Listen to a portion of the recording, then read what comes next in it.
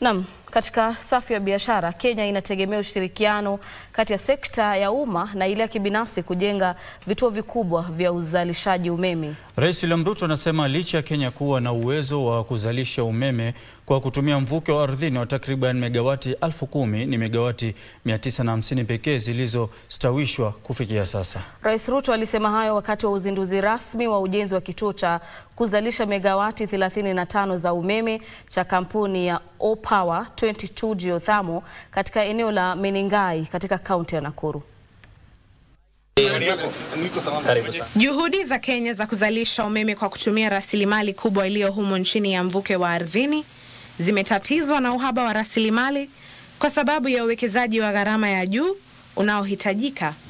Katika kipindi cha miaka 10 iliyopita, takriban shilingi bilioni 500 zimewekezwa katika ustawishaji wa vituo vya kuzalisha umeme kwa mvuke wa ardhini. Hata hivyo, megawati 950 za umeme ndizo zimezalishwa kufikia sasa. As I have said, we have just scratched. We have an additional 9,000 megawatts that is untapped. We are working with GDC to make sure that we unlock this potential. Rais William Ruto anasema serikali itashirikiana na sekta ya kibinafsi kujenga miradi muhimu kama mojawapo wa njia za kuwapunguzia Wakenya mzigo wa ushuru na utegemeaji madeni kujenga miradi ya maendeleo. Kofi tafadhali, tumpigie Mheshimiwa Rais makofi mazuri.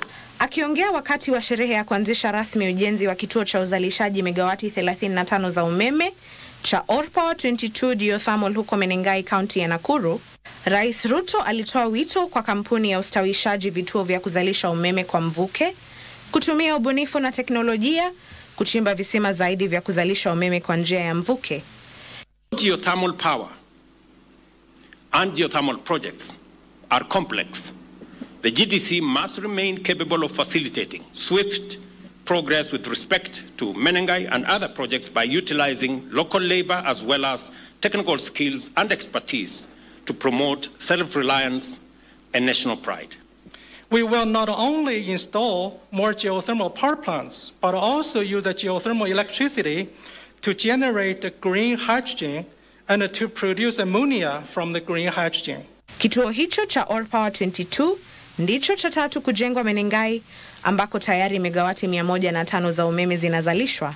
Baada ya ujenzi wake kukamilika, kituo hicho kinatarajiwa kuzalisha umeme wa bei nafuu na kuiwezesha nchi hii kupunguza utegemeaji wa mafuta ili kuwawezesha Wakenya kufurahia umeme wa bei nafuu usiochafua mazingira. Ndutamo Kami, Darubini.